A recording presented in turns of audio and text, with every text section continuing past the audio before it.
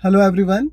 In this short video, we will discuss what are the job prospects after doing MD Biochemistry. So the first thing is you can open your own clinical laboratory because 70% of the workload in any clinical laboratory falls into biochemistry section, and MD Biochemistry is eligible for signing all other basic reports of hematology as well as serology.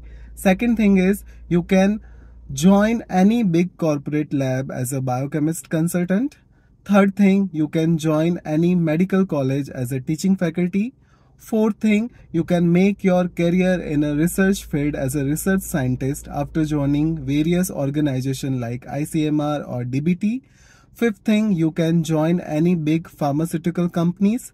Sixth thing, you can make your career in a molecular biology as a genetic expert. Seventh thing, you can open your own clinic for diabetes as well as metabolic diseases after doing various courses in diabetology as well as in a metabolic medicine.